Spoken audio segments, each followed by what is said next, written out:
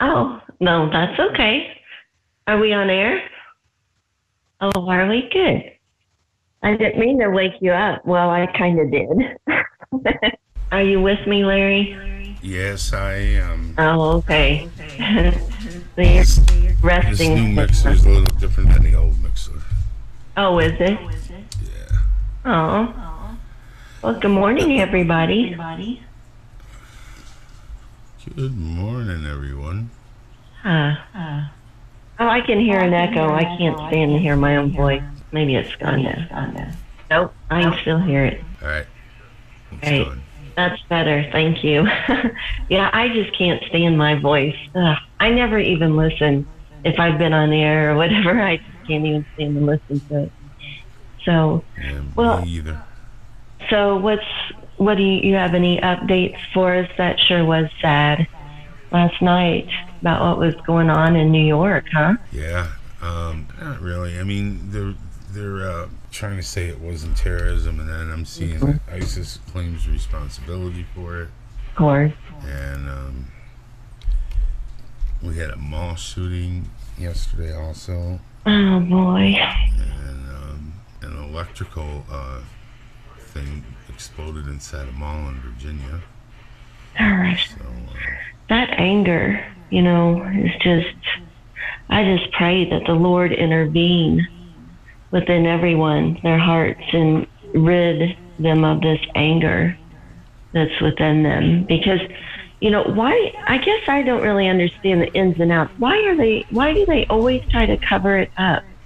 Like, it's, I think it's just best to hit, be honest and just hit it full force in the truth. Like if it is the source of it, we know the source is spiritual, but it's manifesting in the natural now more than ever.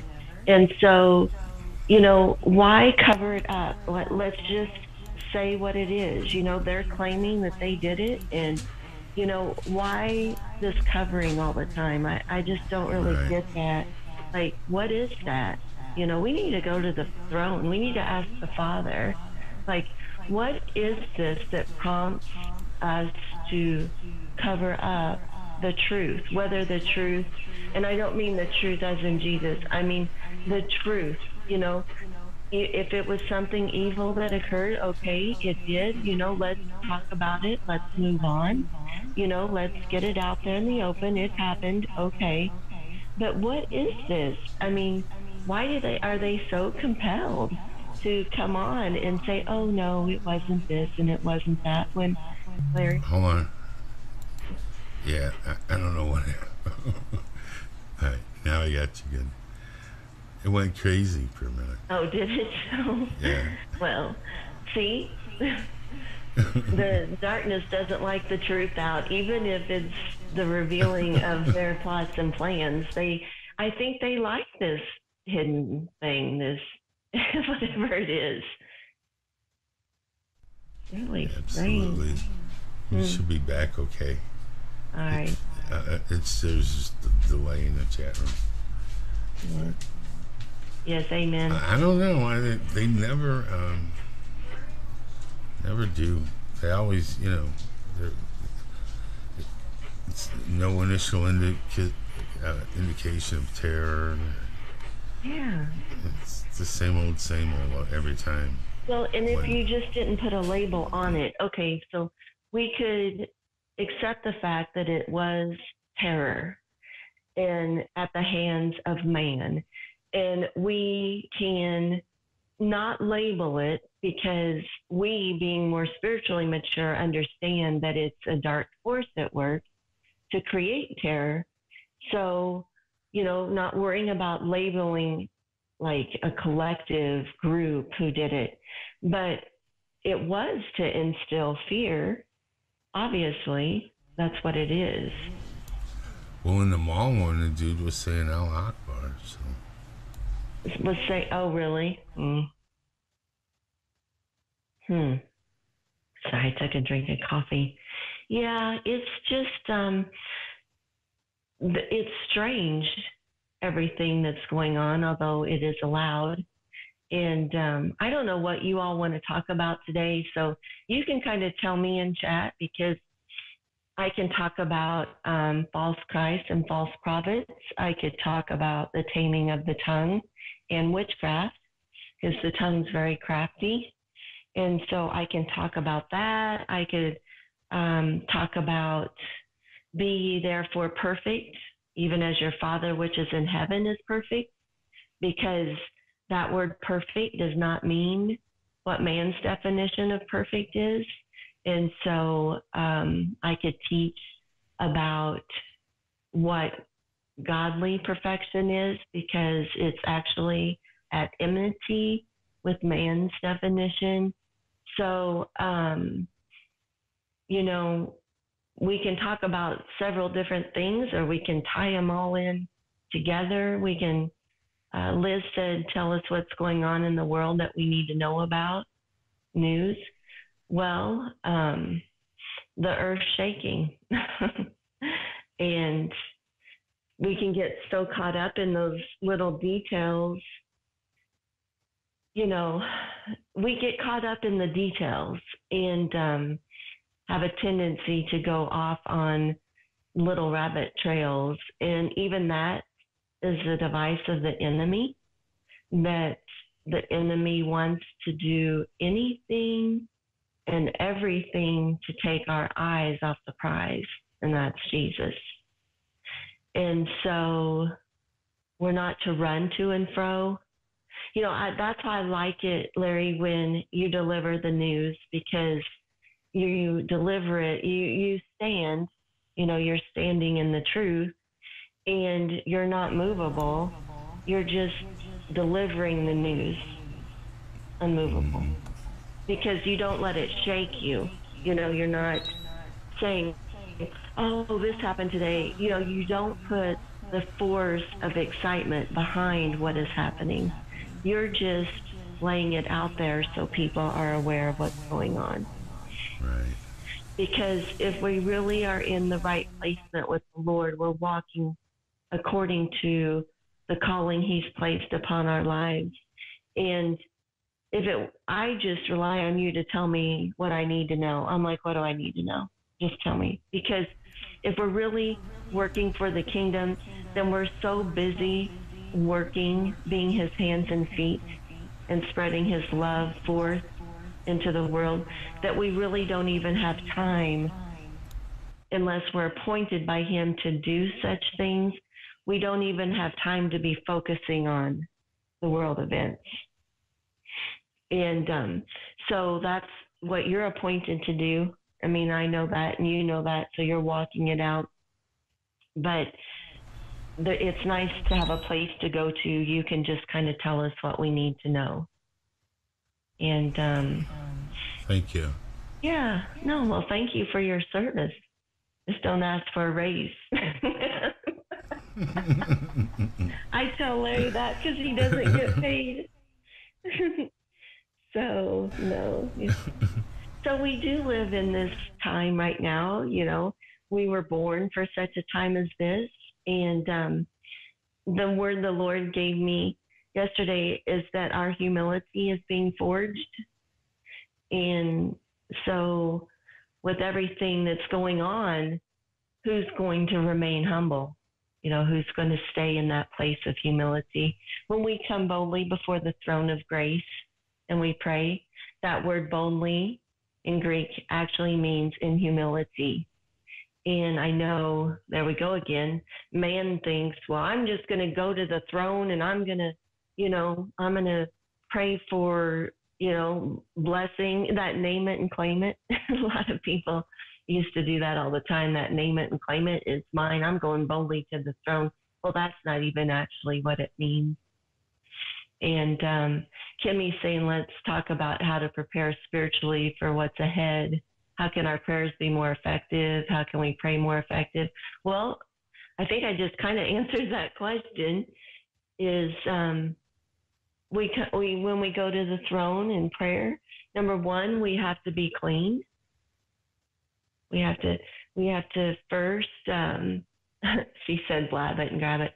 We that's why he's forging our humility to come to him in humility. So, a good way to go to him in prayer would be first, Lord, show me anything that I'm doing that is not in line with your will in my life personally and my relationships with others. Show me anything that I've done that may be of offense to you, and help me to reflect your love to others. Forgive me, Lord, for those things that I do that I know not, that are not pleasing in your sight.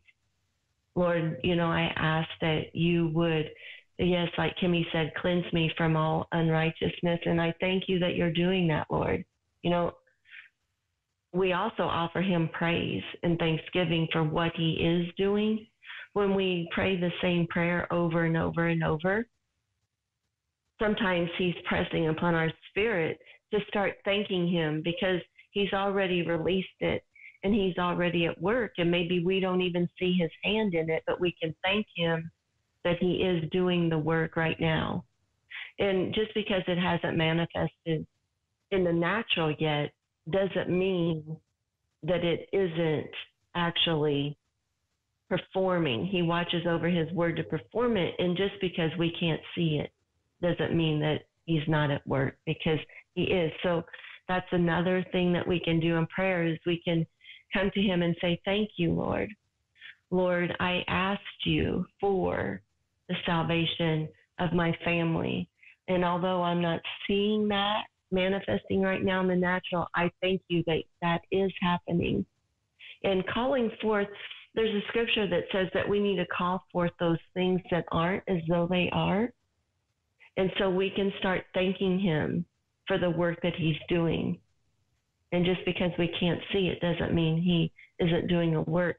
The chances are he's going to do the work in us first because we have asked for it.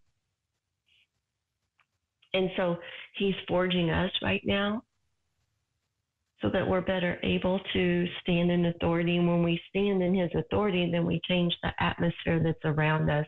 And the enemy, when we resist him, he must flee.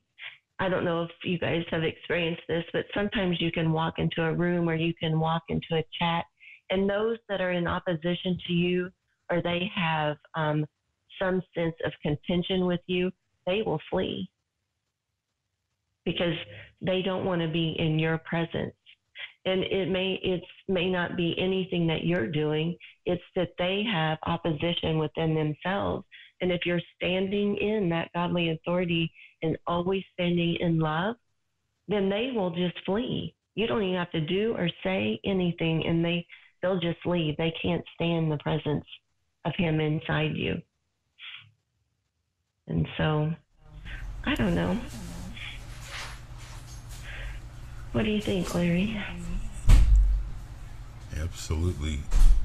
You can tell when you walk into a room, the presence. So. Yeah, we're those lights. We're called to be the light, the salt and the light of the earth. I had a laugh when Michael first talked about oil in your lamps and everything. I ran out to Walmart and got lamps and oil. Oh, did you? Oh, yeah. Isn't that something? Yeah. But that wasn't really what he was talking about. Well, the thing about it, Larry, is yes and yes. Yeah. Because I know you, and I know that you would share yourself, being the oil that's inside of you. You will share that right now. And you also, if someone was in need, you would share the lamp and the oil with other people. So it's yes and yes.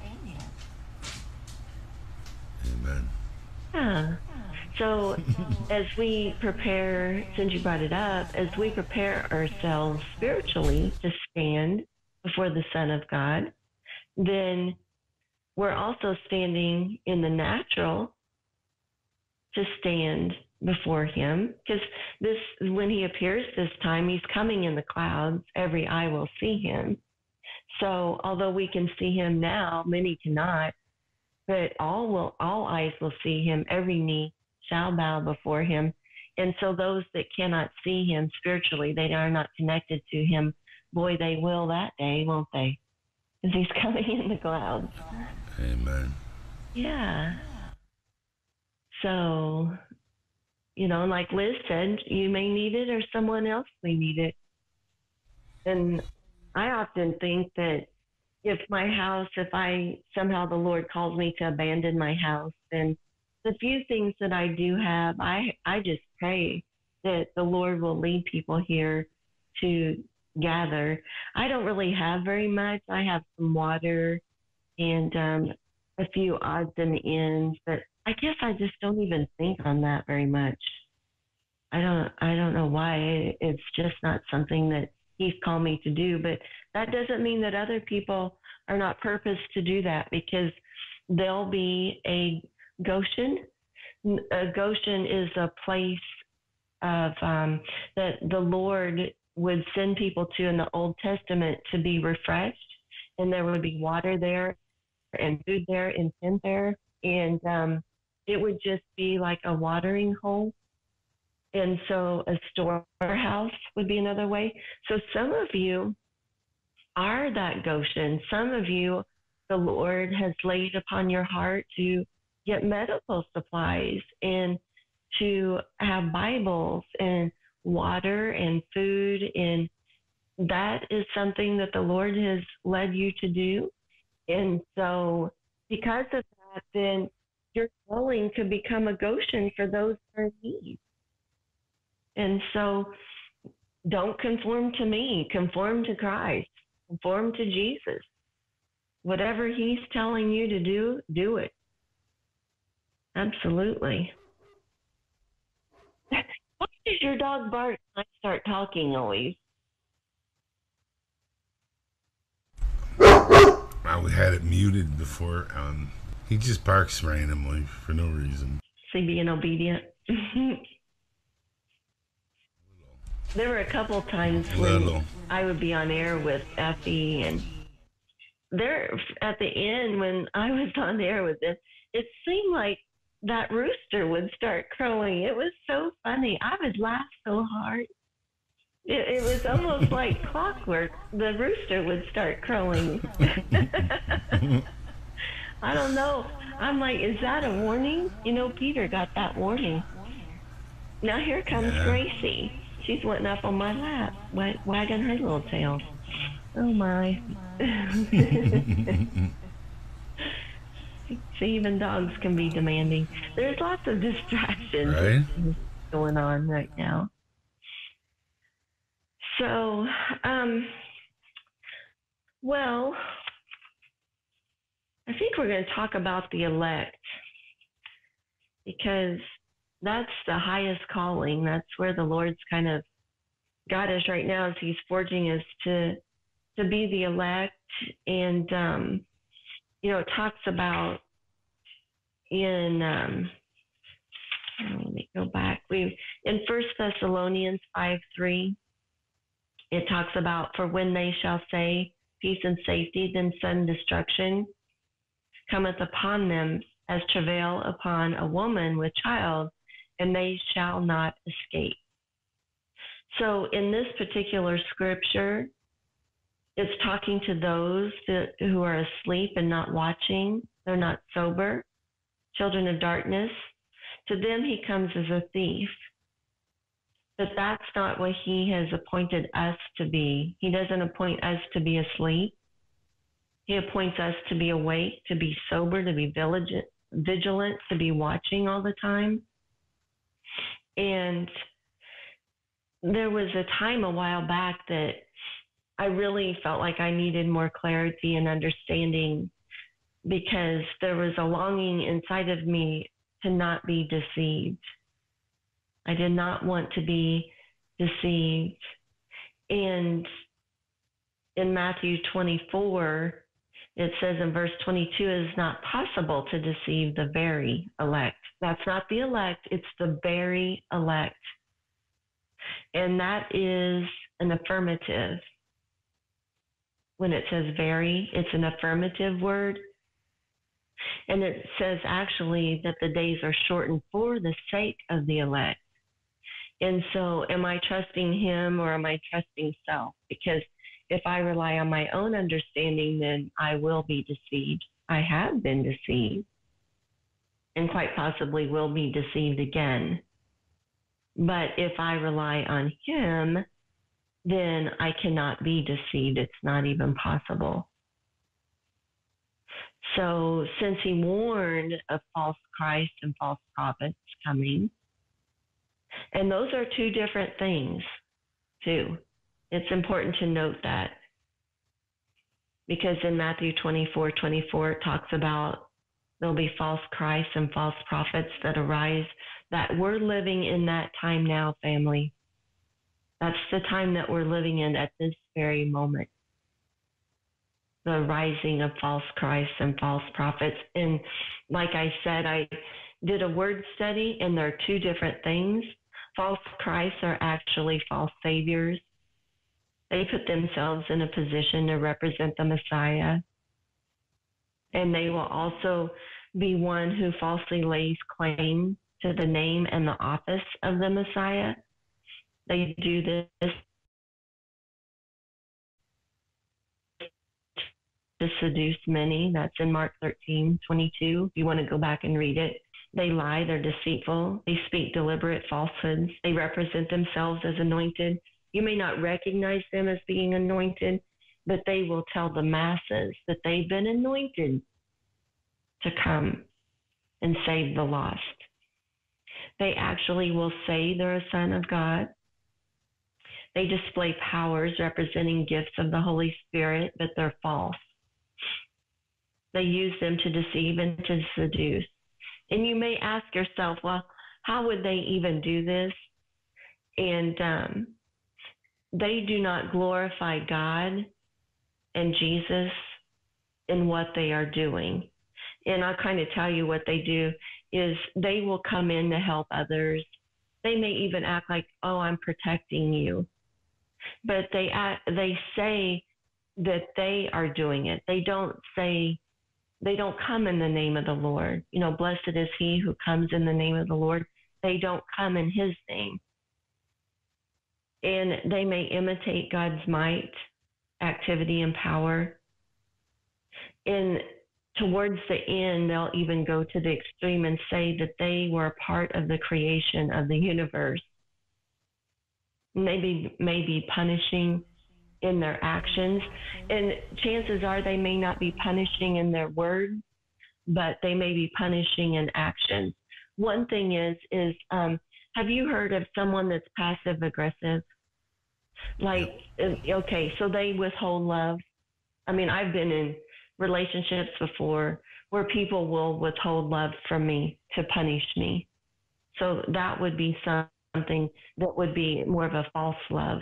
That's not the purity of the love of Jesus, to withhold love. Right. And they will make proclamations that determine to control the destiny of men. So, and I think Michael talked about this, not to lord over someone's life. So they might try to be Lord in your life. They might try to withhold love to control your destiny. That would not be a good thing. And I took all of that out of the Greek, but they actually, it's interesting because it says that they come from a gaping opening or a gulf. So there's an opening there, like we've opened the door to let them in. We're to guard our hearts, but we've kind of let them in, maybe to that secret place. And so they have an opening there where they can actually get in and do this. And just so you know, you all, this is important to note that they will replicate, or they do replicate, the hand of Jesus, which is healing, to furnish what is needed in our lives. And so it says in the word that they will display false signs and wonders. So don't be moved by signs and wonders, okay? I mean, I've spoken of this before, but really don't be moved by that. Don't be impressed by it, is what I mean. We're to seek the healer, not the healing. And so we seek Jesus. And if the healing comes, glory to his name. If the healing is delayed, glory to his name. It's okay. We trust him. Look how long you trusted him for this, and Larry. Look how many years. Amen. And you didn't Lots. waver. Mm-hmm. You didn't waver, did you? Not too much. Mm-mm. Well, and what I mean by waver, you didn't turn your back on him. Oh, no, never. No. No, you didn't turn your back on him. So that's what a false Christ would do. And so the best way to remember this is a false Christ would be a false savior. Anybody or anything you're looking to rescue you or save you. And trust me, if you're seeking it, you'll find it. Because what we seek, we find. And so if you're seeking this, then you have a little crack in your armor. And you need to seek Jesus first, because the enemy is just waiting to send a false savior into your life. And so a false prophet then, so a Christ would be more actions. We'll just define it that way. A false prophet is more speaking. And I found it real interesting when I was studying this word, that the root word of a prophet here, which is a false one, is Syu, and it's Psyoo. But I thought immediately of psyop, like a psyop. Isn't that something? So this is someone who tries to speak for Jesus, but they do so falsely. So they act the part of a divine prophet. They speak falsehood. They pretend to be religious, and they will even be a foreteller. So, and I don't want you to think like a fortune teller, like you go pay someone like a fortune teller, although that would be a false prophet as well. But think of it more that someone comes representing themselves as, hey, I got a word for you. The Lord gave me a word for you. And I'm not saying that the Spirit can't move in that. What I'm saying is, because that happens all the time. What I'm saying is they want to place themselves in your life on the throne of Jesus, when really a true prophet will always glorify his name. Even the work he's doing in your life through a prophet will be for his glory. Always. It just, you're developing a testimony for his glory. It's all about him. And so as he heals us, as say you get, like Larry, you got healed, well, you immediately started to glorify Jesus from the beginning. And so you take your testimony and you'll pass that on to someone else that the Lord sends across your path, and you will tell them, listen, this is what he did for me, he can do it too. Mm-hmm. Now, speaking falsely would be like, hey, do what I did and you will be healed. And then you start to manipulate that person on their walk. That would be false. So a false prophet is also an interpreter of hidden things and oracles. So they may say like, well, I have been given the real truth in this. Only I am been made aware of something that was hidden. And, we know there's mysteries in the world or in the word, and the Lord hides them to confound the wise, but we are to seek out the truth. And we do that through reading the word and teaching one another in the Holy Spirit, but always to glorify the Lord. And so another thing that's important to know is that false prophets hover around apostles and disciples, and that's biblical. I didn't just pull that out of the air. So they have a tendency to, because they need to glean from the truth prophets to be able to imitate and be false. And so they have a tendency to just associate with them. And like I said, I got that out of the scripture. And so they appear to be as light, and they use miracles to deceive. They wear sheep's clothing, but inwardly they're ravenous wolves. And that's Matthew 7:15. And so 1 John tells us to test the spirits. And we should be able to do that now, do that testing of the spirits, because that takes spiritual maturity. And so we kind of have been moving that direction. And since Jesus warned us of these false Christs and false prophets coming in in Matthew 25, 2 times he actually warned us of that. There's a reason he warned us, because he didn't want us to be deceived, And there's a lot of danger out there. And sometimes it gets overwhelming. To me, it gets overwhelming. Then I have to remember, I have to correct myself, because Jesus is the author and finisher of everyone's faith. I'm not. And otherwise, if we go around trying to author and finish everyone's faith when we can't even do that to ourselves, it gets really overwhelming. And so, he warned us that when they say he is in the desert, don't go. The desert, it would be in the dry place. When you feel spiritually drained, that's the desert. Remember that the enemy is going to come in there and try to send someone to rescue you out of it. An imitator. Right. And so we just can't fall to that. So how will we know when Jesus appears? It says, like lightning that shines from the east to the west, every eye will see him. That's how we're going to know. We won't know any other way. And I don't know. We almost had lightning that appeared from the east all the way to the west. It was crazy. Really? Tell me about that. Let me find it here.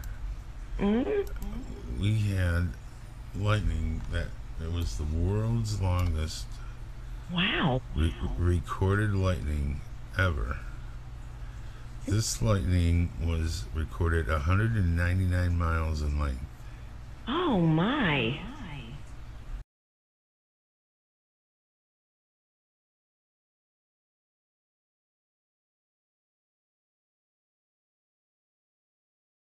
For 199 miles in length, roughly the distance between New York City and Washington, D.C. It streaked across the skies of Oklahoma back in 2007. My goodness. And we've had, our lightning has increased since then, so who knows? At the same time, they also confirmed another record striking over France in 2012, a lightning bolt that managed to sustain its connection between the ground and the heavens for a whopping 7.74 seconds. The average duration is only 0.2 seconds. So look at that, 7.74 seconds. My goodness. Kimmy's wanting to know, where was that at and when? You said in 2007? In Oklahoma. In Oklahoma. Boy, they get a lot of storms. Bless those souls down there. They really do. They get so many. Well, it's important to recognize how it is written so that we don't fall for something that is not in the Word. And like I said, I was just kind of going through Matthew 24 about how Jesus will come. So I don't really want to go there too much, but Lucis Trust, I just despise that. But they have a whole website dedicated to the Christ. They call him this entity, the Christ. And since we know that the enemy imitates everything that the Lord does, because he can't come up with anything of his own, he has to imitate. I think that it's important to take note of this, that he may, when this false Christ appears, that he may come in the lightning, but somehow, I don't know how, but he will actually say, I am Christ when he comes. And they call him the Christ. They say, here is the Christ. So we won't believe it. We just won't believe it. And he'll have signs and wonders, so we won't be deceived. And evidently, somehow they'll announce him in the desert. And I don't know the ins and outs of that. Maybe someone else has studied it or will study it. But they will say he's in the desert. Maybe they'll reveal him in the desert. But there's some reason it's both spiritually and naturally, like I said. Everything always is. It happens first in the spiritual, then manifests in the natural. Right. And then it also says, do not believe he is in the secret chambers. So immediately after, and that's immediately after, it says. So I would think it would be in a blink. The sun is darkened, the moon doesn't give her light, the stars fall from heaven, the powers of heaven are shaken. That means the order changes.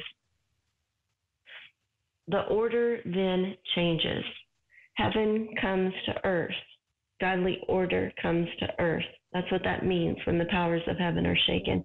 And in the word it says, then the sign of the Son of Man shall appear in heaven.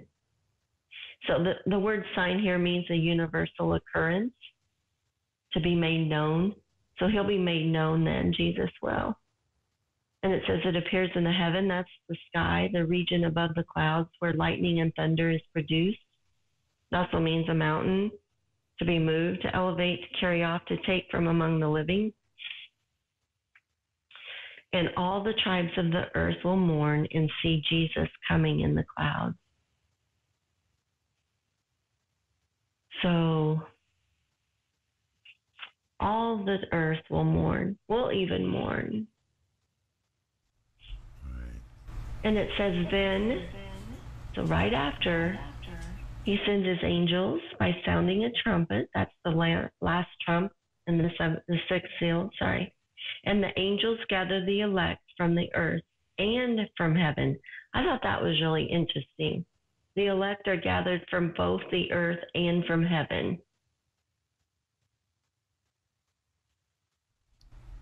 Right. And so... that proves the existence here. Yeah. I think before I just had this impression, I don't know, and it's just me, when you study the word and then you have to study the same scripture over the course of years and it kind of unfolds. But I always had the impression that the angels would gather the elect from the earth. I don't know why I never noticed that from the heaven before. But I think it's when, it says in the word that we'll be gathered together and meet him in the air in the clouds. Well, they're already there. So he will gather both. But all of them are the elect. And it's really interesting because that's when he starts talking about in verses 40 and 41 how one is taken and one left. There's two in the bed, one taken, one left. Two grinding at the mill, one taken, one left. So and nobody knows the day or the hour, but the elect, and if he comes while we are still here on earth, then we will be gathered together with him. We will be removed. And I'm not really interested in a label of it because it just serves for contention. But you can't deny what is written. I mean, I can't. I don't mean to put that off on you all. But I can't read this word and just ignore the fact that two are sleeping in the bed, one is taken and one left. Two are grinding at the mill, one is taken and one left. I don't even know if that will be in my lifetime. I'm not even concerned about it. We're to occupy until he comes. We're busy. We have a lot of work to do right now because we have a lot of brothers and sisters that we haven't even met yet, to do all we can to lead them in love to Jesus, to introduce us or to introduce him to them. So anyway, the elect are taken and the others are left. And I feel very sorry for those that are left. I have a heart for them. And God does as well. And you guys do too. So the elect, we can look at the elect real quick before I get off air here. The elect are actually chosen by God. They're picked out. They're favored. They represent excellence. This word elect is actually applied to a certain group of individuals who are Christians. So the very elect would be chosen out of the elect. And so you have a group of Christians that are elect, and then you have the very elect, which are certain individuals. I don't really understand all the ins and outs. I'm really careful to read more into the word than what's been revealed to me. So I don't like to elaborate on things that I haven't been shown the fullness of it myself. But you guys can search this out yourself, and then you can teach me, because that's what we're here for. But the elect has obtained salvation through Jesus, and that is accomplished through faith. He is the author and the finisher of our faith, and we are in that stance right now. That's where we are right now. And so the elect are disciples. It's who God chooses, who he deems fit to receive his favor, to be separated from mankind, to be his own. These ones that are elect here and are disciples, they are tended to continually by his gracious oversight, is how it's written in the word. So they're attended to all the time. I don't know if you guys remember, but sometimes Jesus would speak to the masses, and then he would move through the crowds, and he would gather the disciples around him and take them into a separate area, and he would teach them individually. That is what it means to be a part of this elect. He's teaching you individually and on a daily basis, like you're never apart from him. Let me see, there's a question. Okay, is the elect the same as the remnant? Well, I don't know, Kimmy. Why don't you find out? That's a really good question. Maybe the very elect is the remnant, she says. That's a really good question. And so you can do a, Larry, mute yourself. No, I was muted. No, it wasn't muted. Oh my goodness. Oh, they couldn't hear you, so they probably think, okay, you guys, Larry burped really loud in my ear. He did. It was so loud, and I thought you all heard it. Oh, my word. Sorry. That's okay. So, Kimmy, if it just came up. That's okay. That's okay, Larry. I'm glad they didn't all hear it. So, anyway, now new kitty's laughing. So, Kimmy, if you don't mind to assume that assignment to do a word study on the remnant in the Greek and see where that takes you. And we'll match up. Maybe we can even go on air. I know you'll be on air with Larry doing the news this week, but maybe we can go on air together and we can match it up, the elect to the remnant, because that's an awesome question. Let's see. Other things about She said her homework. Yep, you got homework. Thank you. And we'll all be blessed from it. And I think you will be as well. But so the elect also are set apart from the religious multitude. So they not only understand scripturally what's written in the, they do spiritually as well. So they don't only have the understanding and the religious mindset, they understand the spiritual side of things as well.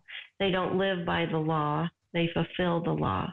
They understand that Jesus fulfilled the law, so he was a doer of the word and not just a speaker of the word. And we're called to do the same thing.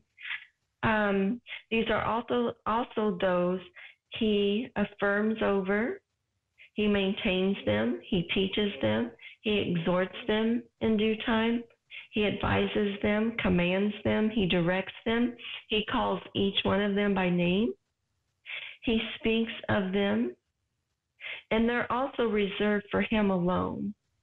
They're citizens of his kingdom. And so it is, like Tatum said in chat, it is that intimate relationship. It's that one-on-one, that exchange back and forth. It's alive, it's breathing, it's an intimacy that no one else can fulfill. But the beautiful thing about being chosen is you no longer seek anything or anyone to fulfill that void. So some of us are there and some of us are in that process right now. And once you reach that, then you'll know it because you really do not seek fulfillment. You don't worship anything or anyone else. And what I mean by worship, you don't do all that you can to be pleasing in the sight of anything or anyone other than Jesus. So he says, many are called, few are chosen. The chosen chase after Jesus. The many chase after the lust of their flesh for fulfillment, to be complete. And so this isn't a condemnation thing. This is an awareness. We're gaining spiritual awareness of ourselves. Where are we?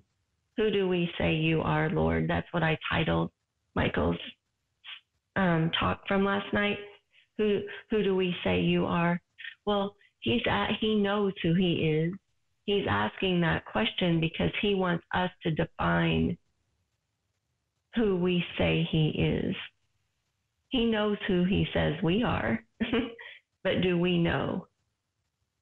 And so who do we say he is in our life? Is he our everything, our all in all? Do we seek him, or are we seeking what he can do for us?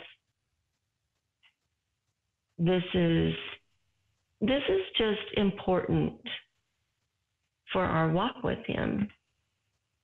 And it doesn't matter who other people are saying he is. Like, that's not even an issue right now on the table. Like, we really don't need to be concerned so much about that. And sometimes I feel like that people that are so very concerned about how everyone else is doing in their walk, they are trying to avoid the perfection of their own walk with the Lord. Because we need to be first and foremost right now in this season of being prepared as a bride to marry our bridegroom. Well, when a bride is planning her own wedding, she's not even planning anyone else's wedding. She doesn't even have time for that. So what are we doing? Some people sit back and chat. And I just want you all to know, don't change what you're doing. I'm not saying this for any other reason than just to make us aware internally. But some people sit back and chat just simply to judge what's being written in chat. They feel like they have been appointed to judge what is being put in chat. And they will often come in like, oh, those poor souls. I would never post that. Well, everything is off there. That's off. That is not at all what we're called to do, ever. Not at all. That's wearing a cloak of godliness, but it's not being godly. Because we lead by example. That's how Michael talked about the elders, right? Last night, too. That's what an elder does. An elder leads by example. So an elder, a true elder in the church, would get into chat. They would get in there. That's what Jesus did. He went to the sinners. A true elder would get into chat and demonstrate what godliness is.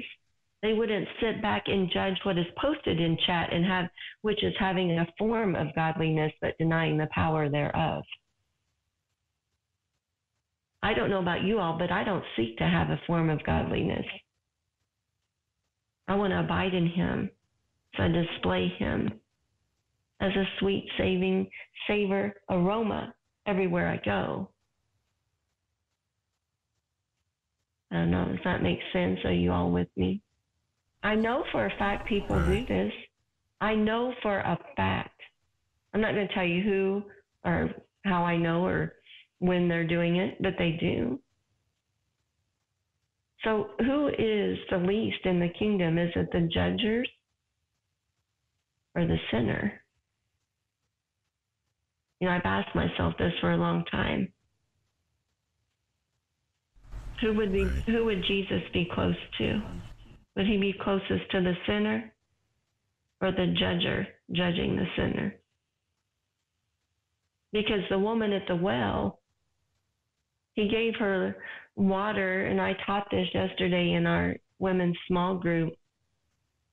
The reason he poured himself as a drink offering into the woman at the well, he says it 2 times, and I had missed it till I was preparing for my teaching yesterday, is because she spoke honestly to him. She didn't deny the fact that she had had many husbands. She confessed it.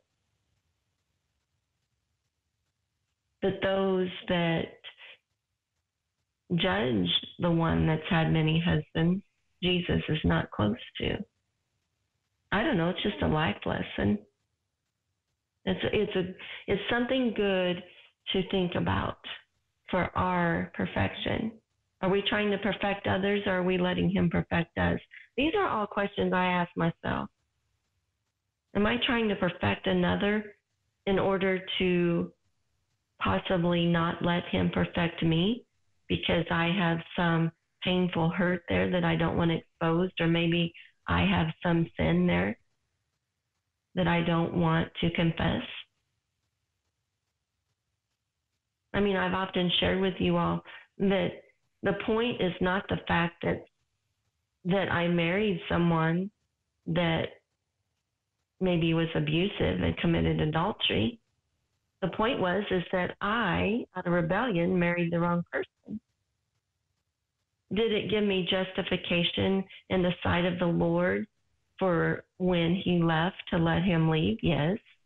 But I'm not seeking to be right here. I'm seeking Jesus. I don't care about being right. I care about being pleasing in his eyes. And because of that, then I repent for my hand in the deed that went wrong.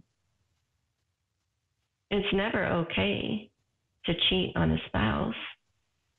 It's never okay to be physically aggressive with your spouse. Never. But does that excuse my sin in the deed? No. Didn't excuse what I'd done.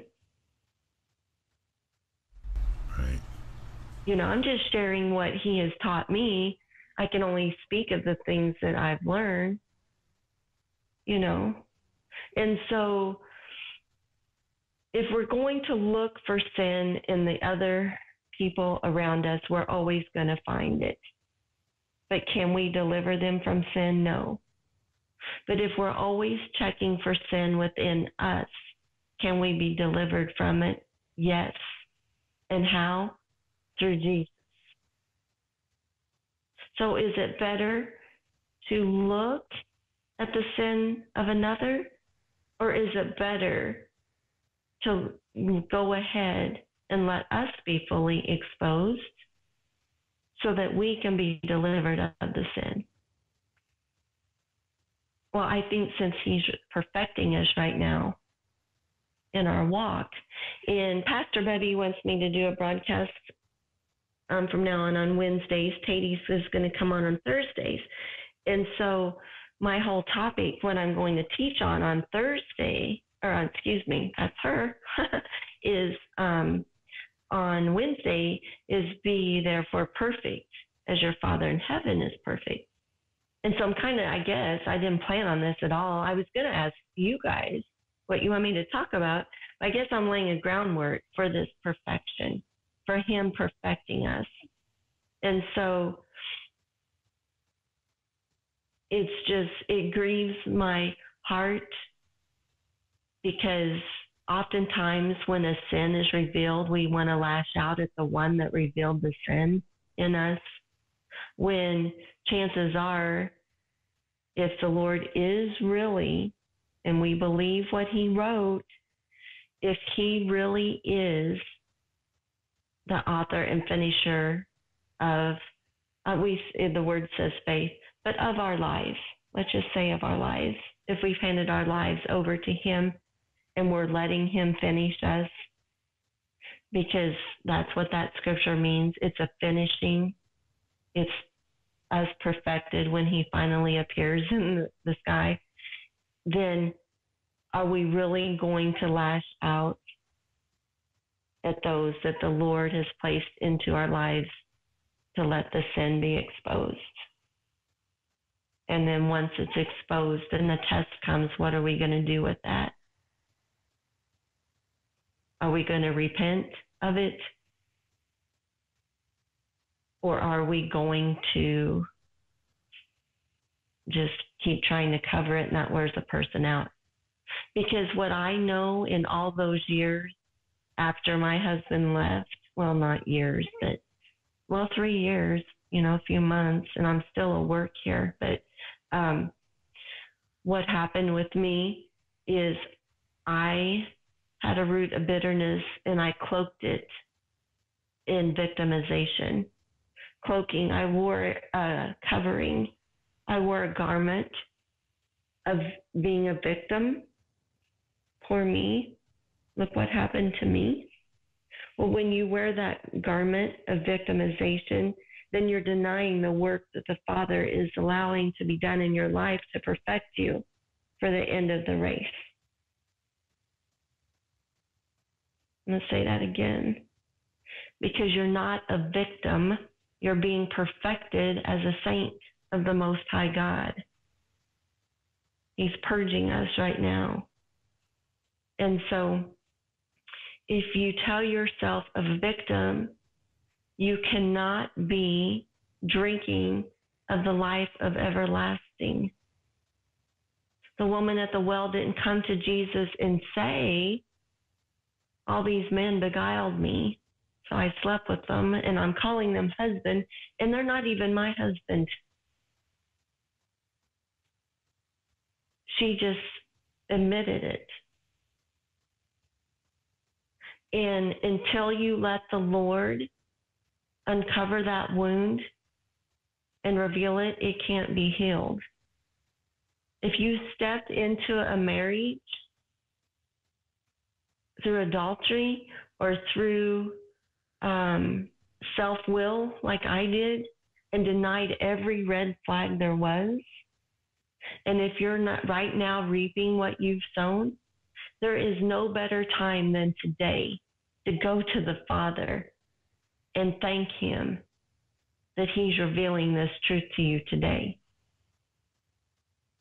If you've sown anger into a relationship with a brother or sister, and you're now reaping anger, there is no greater time than today, this very, very moment, to go to that brother or that sister and say, hey, anger has crept up between us.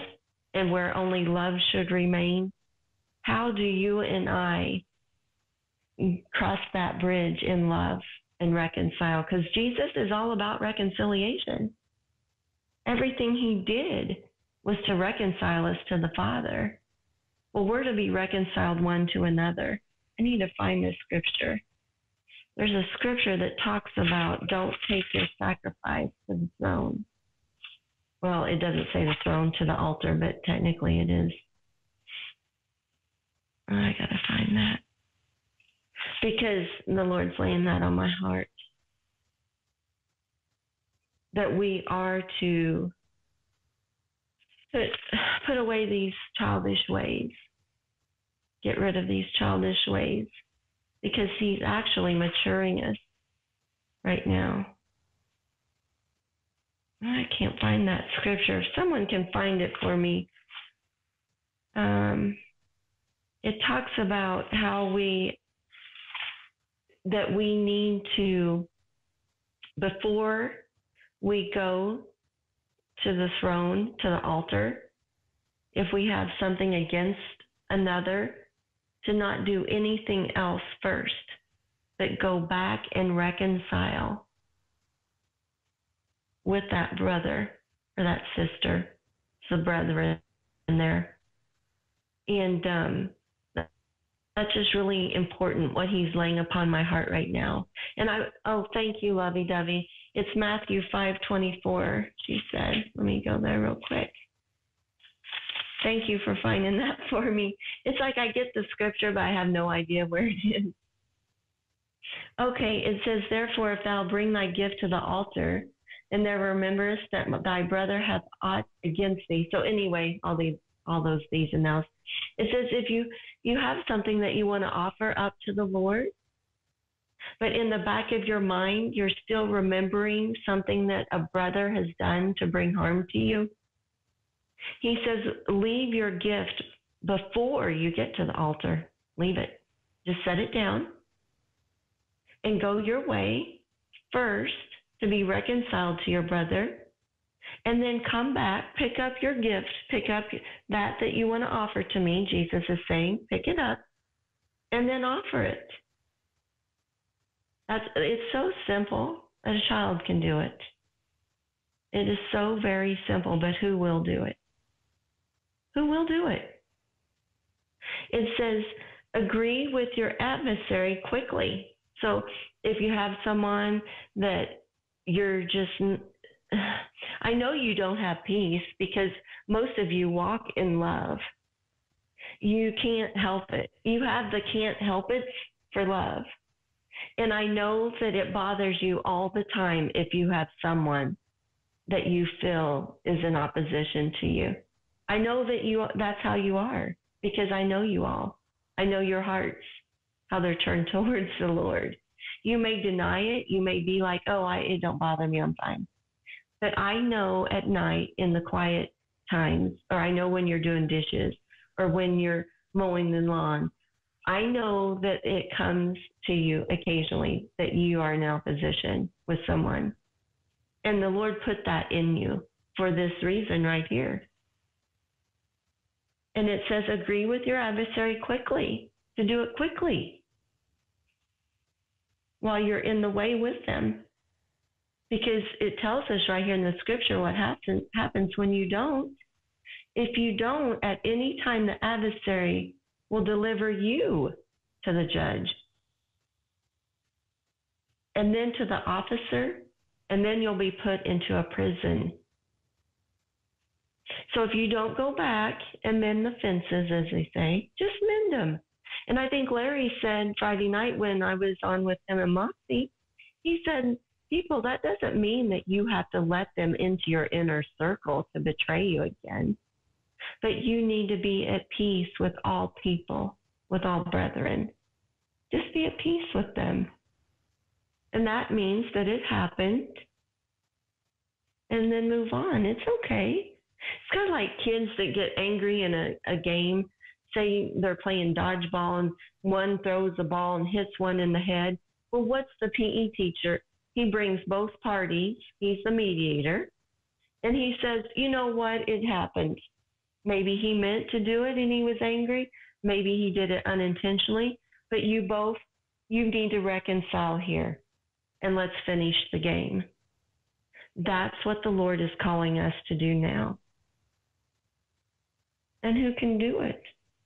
And the other thing is that other person, they may not be where you are spiritually in their walk, and they may deny it. They may say, no, I'm mad. I don't care. I'm mad. And that's when you forgive, release, and bless. And it's okay. But by doing that, you won't be cast into prison. It doesn't say that they're going to be cast into prison. It says you will be. And prison here is bondage. You won't be free. Who the Lord sets free is free indeed. He won't let you go, okay? Jesus is not going to let you go until you reconcile, till you have peace. And so you're really doing it for yourself, even more so. So anyway, that's just kind of a little nugget there, if you will. It definitely sets the premise for Wednesday on what we're going to talk about. Because we're going to talk about praying, being accounted worthy to escape these things. We're going to talk about standing before the Son of Man. We're going to talk about having love for one another above all things, because love covers a multitude of sin.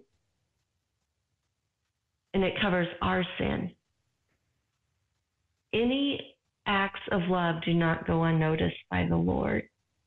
So when you release someone that has harmed you and hurt you by betrayal some way, when you release them, a sin you've committed against another is covered. And that's what we're going to get clear understanding on. I know you might be saying, oh, how can that be? That just can't be. I can't really wrap my mind around it.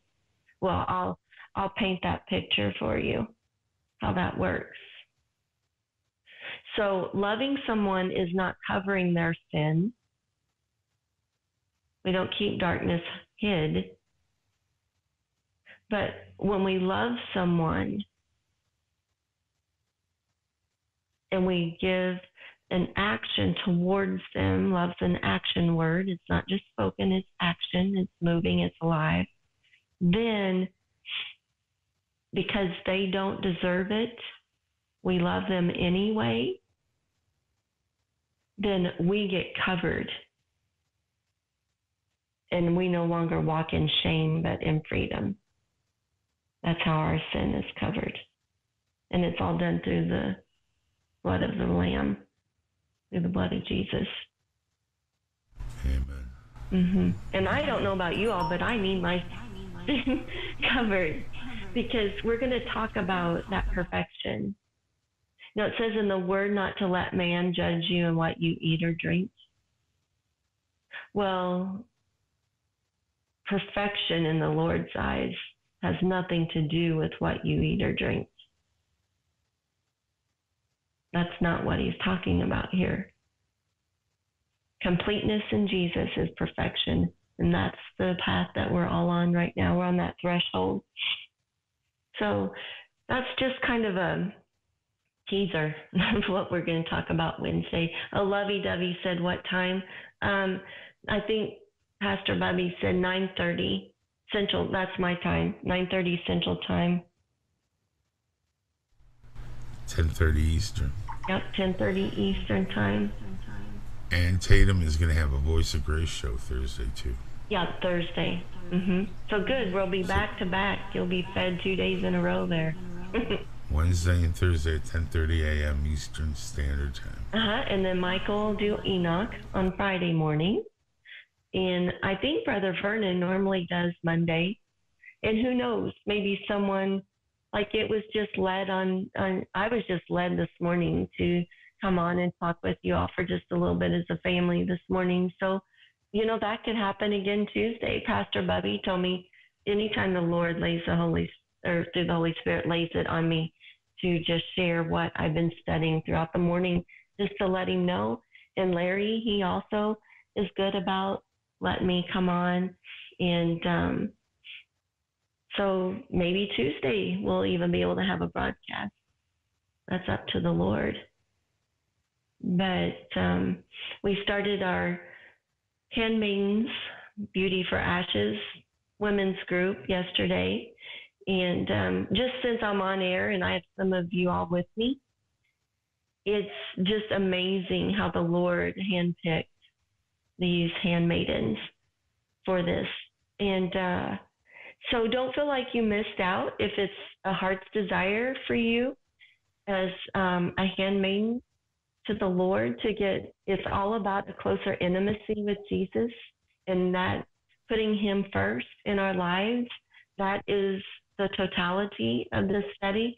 One thing I do know about this study that the Lord gave me through the vision for it is you have to be broken and in humility and ready to place him first in your life to go through it. This study is for the broken, those that are hurting right now, that need wounds exposed so that he can heal them.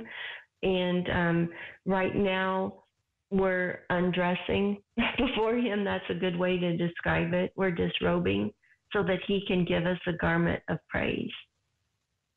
Because we've been trying to put an old garment on over a dirty dress. And so in this study, the way I see it is we'll be 12 weeks and then we'll do it again. We have a waiting list already. And if it really needs to be between 8 and 10 ladies, I call them the beauties. They're beautiful. They're my beauties here. Once we hit the waiting list hits 10, I can start another one. I could have 2 going at the same time because we're going to be doing It's Not Easy Being a Woman, the Esther study through Beth Moore. And if you can't afford a workbook, we'll make sure and order one for you. But we haven't even started that yet because right now we're removing our old garment so that he can dress us in the new garment. And that will be done through the Esther study. Okie dokie. He said, I'm not even going to apply. Nope, you can't apply. It's for women only. Women only. So the only requirement for this is to really want a closer, intimate relationship with Jesus and to be in a place of humility and to have Skype, because that's the only way I know to do it. And so I was really frustrated there for a little bit about the Skype thing. And then the Lord told me if they want me bad enough, they'll overcome their fear of Skype and get Skype. And so I'm not chasing anyone down to do this. I'm really not. I think that if you need this intimate time with the Lord, he'll draw you to it. And I love our group right now. I really do. It also requires a dedication to just loyalty, that what stays in there does not go any further. And I've been teaching about handmaidens, what it's like to be a handmaiden to one another. So I've kind of paired them off in twos right now because the Lord sent people out 2 by 2. So I've appointed them bride and maid of honor, and would be a better way to describe it, but bride and handmaiden, and they are to be 100% exposed to one another, confidential, like Moxie said. And once you create that element of trust where Jesus is in the center, it's a 3-cord strand of love, then once you begin to share in openness and be vulnerable, they will too. And then you're held to that loyalty, because vulnerability will only increase vulnerability. And so if I know something about you, I hold that precious. You know something about me, you hold that precious. And then we're very sensitive to the fact that it should not go any further. But in this element, judges need not apply, because this has nothing to do with judging where the other person is at. This is all about exposing where we are so the Lord can finish our faith and our walk. All right. So I think that should do it. I don't know if Michael will be on today. I have no idea. I haven't heard from him. And I know you guys sometimes wonder that. And so if I hear anything, I'll let you know. But I've kind of just learned to go with the flow. Really, I'm blessed if he's on, and I'm blessed if he's not anymore. I'm kind of in a different place now. And so you guys need to be as well. Go to the Lord directly. Everything else, whether I'm talking, Michael, someone else, it's all just a blessing. It's the icing on the cake of Jesus. So, all right, I'm going to pray. Heavenly Father, I thank you for this opportunity this morning. Lord, I thank you that you are calling us right now. And Lord, we humbly submit to you so that you choose us to be your disciples, to be the salt and the light, to be your hands and feet upon this earth. Lord, I thank you that you are teaching us what it means to walk in mature love. That fleshly love we've tried, Father, and we repent of that because it doesn't work. It doesn't fulfill that void. And Lord, we thank you that you even created that void within us so we would seek you, one and only. That you are our first and everlasting love. You're bringing us back into the fold right now, and it's precious, Lord.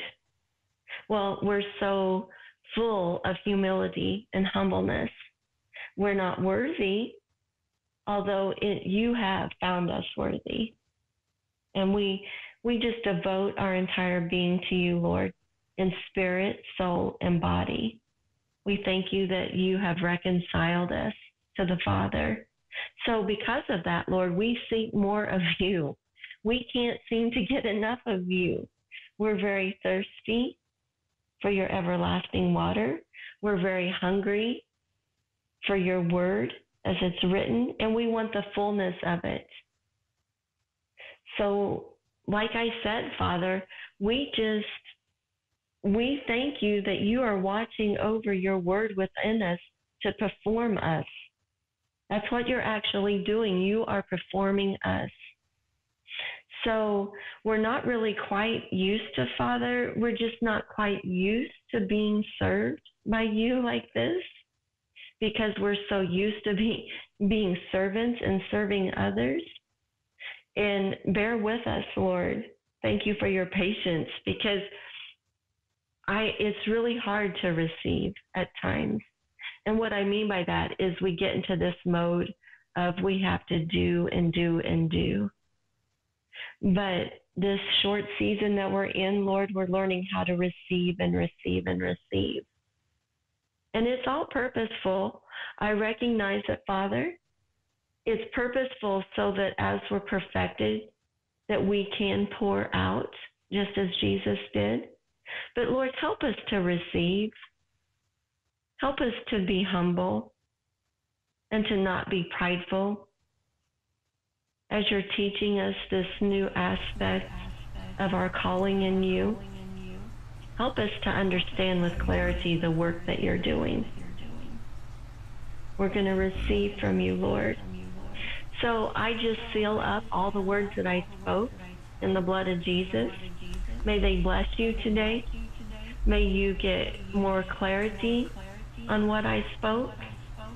And I just pray that, and I bind those words up in your heart in the name of Jesus, where the enemy cannot come in and steal these seeds. And the seeds that I spoke, Heavenly Father, I just come before you and ask you to water them and give the increase. You increase, Lord, Heavenly Father. Make them grow, Lord. And exponential growth, Father, because there's people waiting on these chosen vessels that I've spoken to today. Lord, they have tons of people waiting on them to come into the fruition of you. So if I may ask that of you, Father, Your Majesty, please give exponential, quick growth. Lots of rain, lots of water, Lord. Okay. In Jesus' name I pray. Amen. Amen. All right. I love you guys. And I think that'll do it for me. I really don't have anything else to share. I'm just going to keep praying on this word that I'm going to deliver for Wednesday. And love you all. Have a blessed day and be joyful today. Be joyful. Don't let the enemy steal those seeds of joy, because they're in you. And he's going to try, but you don't let him. You just resist that. Larry's going to play some more music, and we'll just worship for a little bit. Love you all.